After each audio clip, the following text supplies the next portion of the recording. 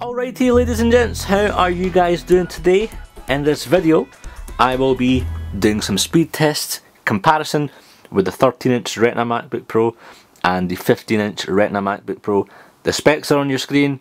To make it simple, these are the baseline models. Nothing has been customised, and the first test we are going to do is a boot up test to see which one loads up the quickest. So 1, 2 and 3. I expect both of them to kind of load up at the same time because both are using flash storage, but hey, we might be in for a surprise. Of course, both of them have the same files running 10.8.2. I believe the 13-inch was just a tiny bit faster. Both have the same files, nothing's different in these machines.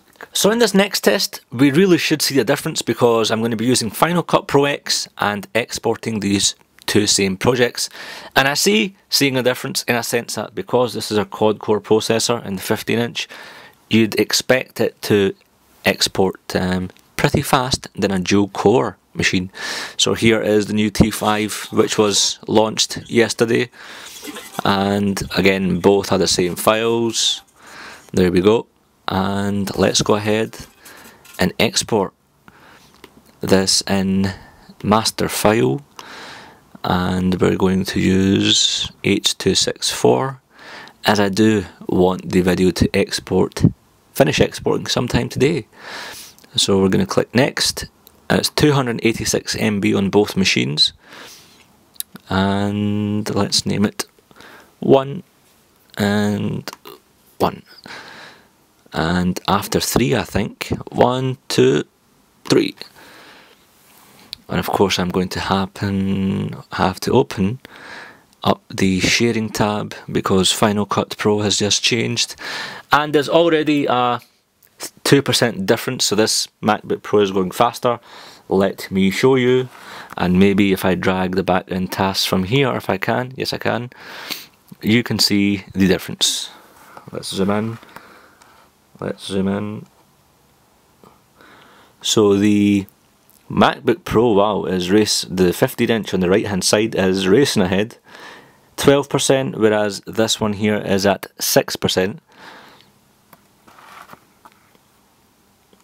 7% now for the 13-inch, meanwhile 16 for the 15-inch. So there we go, the quad-core processor is definitely helping here, and as they say, time is indeed money. So ladies and gents, here we go, the 15-inch is done, dusted, whereas the 13-inch Retina is still at 25%. Man, that was pretty beastly, but then again, you'd expect that, simply because this is a dual-core i5 machine. This monster is a quad-core i7. Oof. So in this next test, we're going to be using Adobe Photoshop CS6, and I have files here. Some of these files are PSD files, and they're on up to about 200 megs, 300 megs individually. Collectively, I'm not too sure what the sizes are, but individually there are some meaty ones here. So let's go ahead and open them at the same time. Let's see what happens, which one does it first. And this one is a bit faster, by a bit I mean literally couple of milliseconds, and that is them imported. There they are here up at the top, and just so you can see.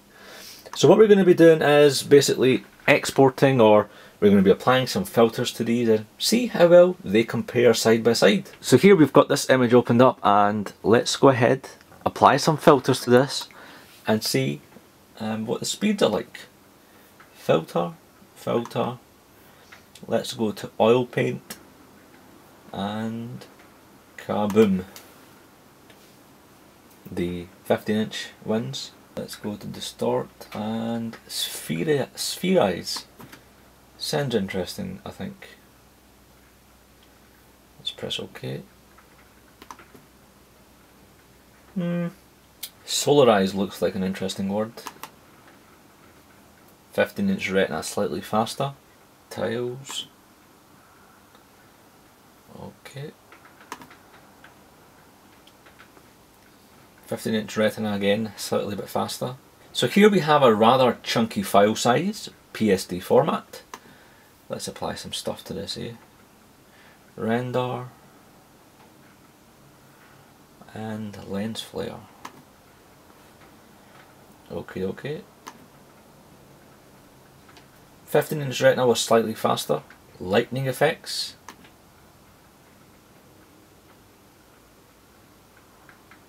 Still loading. And as you can see, the 15-inch Retina won. And so in this last test, I've taken one PSD image and I've applied a filter to it, and we're going to export it or save it in Photoshop format. At the same time, see which one does it the fastest.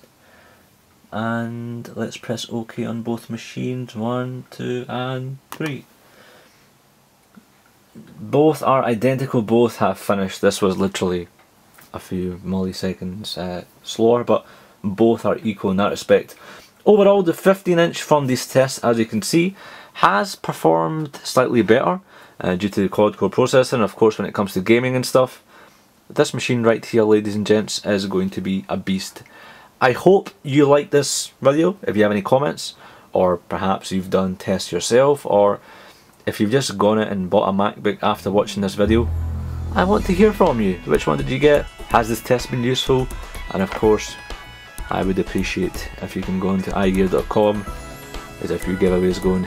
That might give you a huge hint. But that is it for this video. Loving my new MacBook Pro which arrived today. Missed it to bits. And if you haven't seen the gaming test that I've done on this, they are on the screen or in the description below. I shall see you guys in another life. Cheers! You wouldn't believe me if I told you I was carrying with me today an iPhone 5, passport, credit and debit cards, plus some cash, pair of glasses, and your keys. Introducing the iGear T5, the T reimagined. The T5 is a high quality t-shirt with 5 discrete pockets, and it comes in these gorgeous 4 different colours. No one else really needs to know what you're carrying in your pockets. Stay one step ahead of the pickpockets themselves. Attention to detail was key for the T5. For example, the fabric itself went through a special wash mechanism whereby it's more softer and comfortable feel. Alongside that, the actual placement of the 5 different pockets, the colour of the fabric, the colour of the matching ribs, zips, it all had to be perfect. The iGear T5 is now available at igear.com, free UK shipping, and we're shipping worldwide. Use hashtag iGear, let us know what you would do with the T5, and we'll be choosing a couple of winners over the next few weeks. So good luck!